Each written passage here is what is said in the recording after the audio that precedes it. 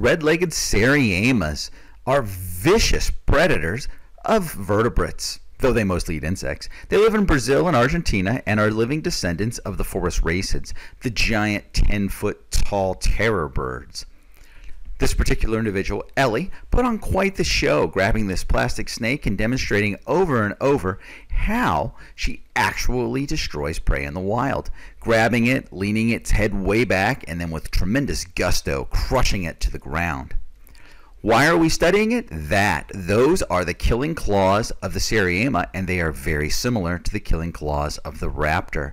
And we were watching her use her killing claws, which are going to be in a paper we're publishing. This is the highlight reel of Ellie simply destroying the snake, showing inertial feeding, grabbing, leaning the head back, cracking against a rock to add extra breaking of bones, and then if it was a living animal, ripping it with its sharp beak.